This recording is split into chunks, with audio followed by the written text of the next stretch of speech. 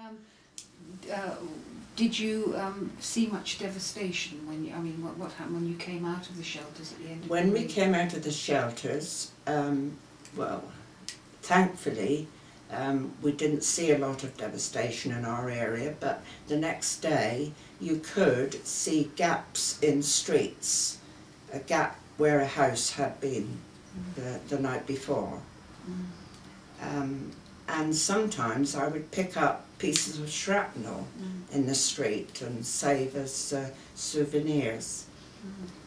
When did you leave Plymouth then?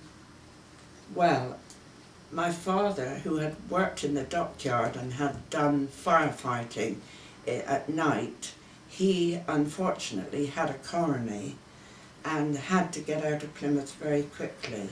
So he and my mother and I came up to Buckfastleigh because our next door neighbours at Plymouth had relatives there and had always told us about Buckfastleigh where they came for their holidays. And we were lucky enough to be taken in by some people here temporarily because my father had to stay in bed. And I don't remember being here very long because I heard that my school was being evacuated to Cornwall, and I said to him, "Oh, I want to go with them, please."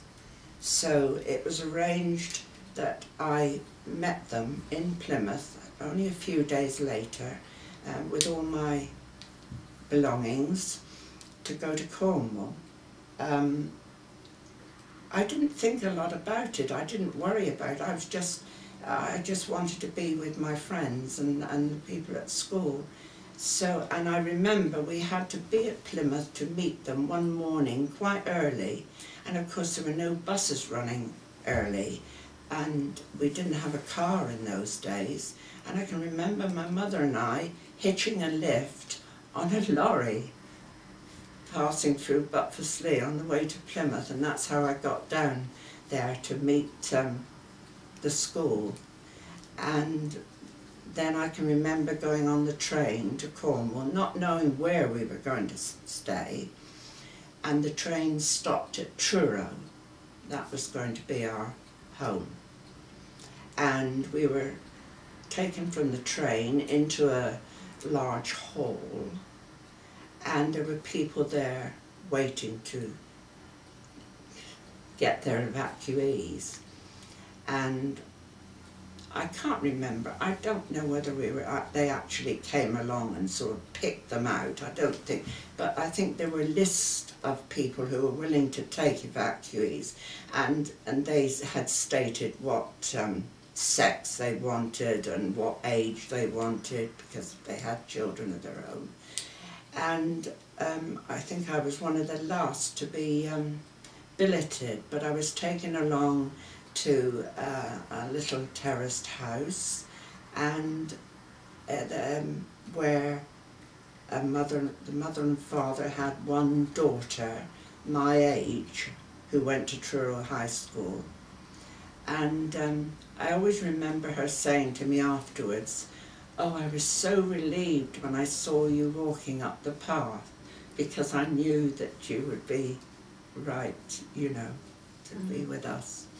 And I used to call them auntie and uncle, and they were very kind to me. She was a piano teacher, as it happened, and I'd always wanted to learn to play the piano, so she gave me a few lessons, but I don't think I was very good, and I don't think it lasted very long. So did you go to Truro High School as well then? Or? No, I didn't go to Truro High School because my school I was with my own school people, you see. So I can't remember, we must have taken over a large building, you know, and somehow or other had classrooms there, and you know. Did you have any negative response from the people around about when you were an evacuee? Because some evacuees said that people were unfriendly. Oh no, people were very, very kind. Yes, and it was very nice. And of course, I wrote to my mother and father regularly, and they wrote to me and kept in touch, and knew that I was all right.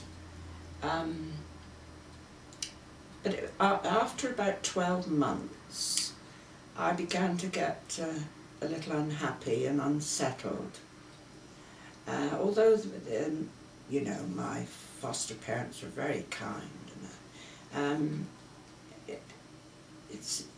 I don't know what happened really, but I think I had the chance to come back to Buckfastleigh because my parents had now found something more permanent, and I suddenly became more homesick, and so I left Truro and came back to Buckfastleigh, and from here I finished off my education at Totnes High School. When was that? When did you leave school?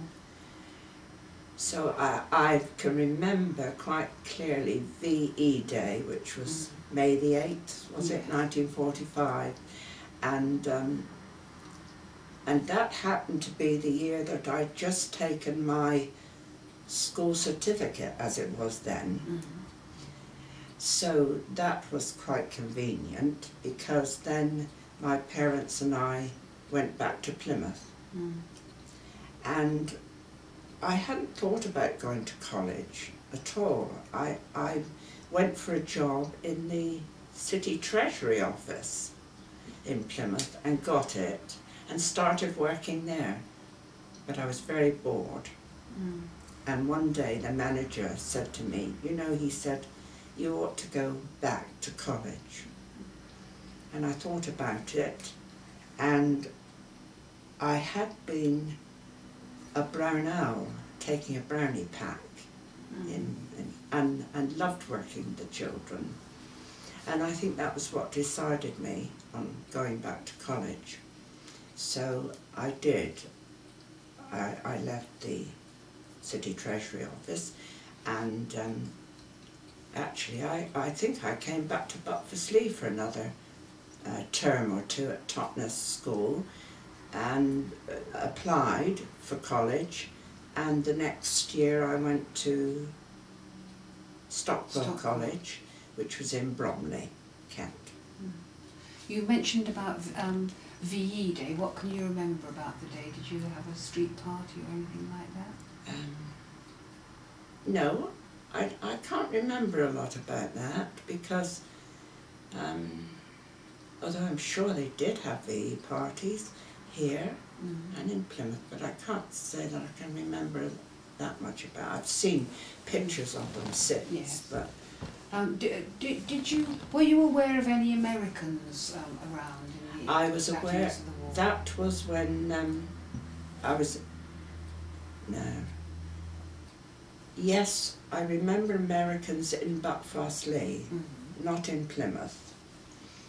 And that must have been when I was here before I went to college, because I can remember my friend and I helping to serve in a canteen for the Americans, which was held in the YMCA.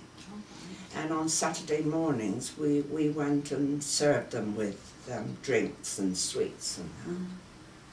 What did the girls think about the American soldiers as opposed to the British? Well, I was just a little bit too young to take any interest in them, but I think they liked them because, of course, they gave them lots of presents and things, and the older ones had sort of silk stockings and sweets and everything like that. So I think they were welcomed here, really.